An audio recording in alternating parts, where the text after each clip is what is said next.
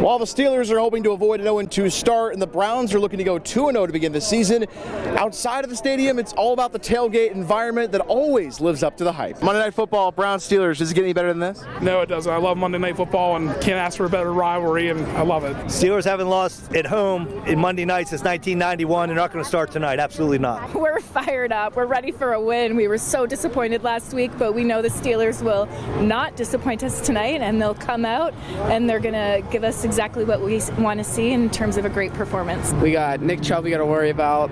We got Deshaun Watson scrambling. We got to worry about him. Their defense is not bad at all either. And then we're both good teams. So after opening the season with back-to-back games here outside Acrisure Stadium, the Renegade Tailgate and the Steelers faithful will take their act on the road in Week 3 in primetime, visiting the Las Vegas Raiders. Reporting for the Black and Gold Nation, I'm Mike Fenner.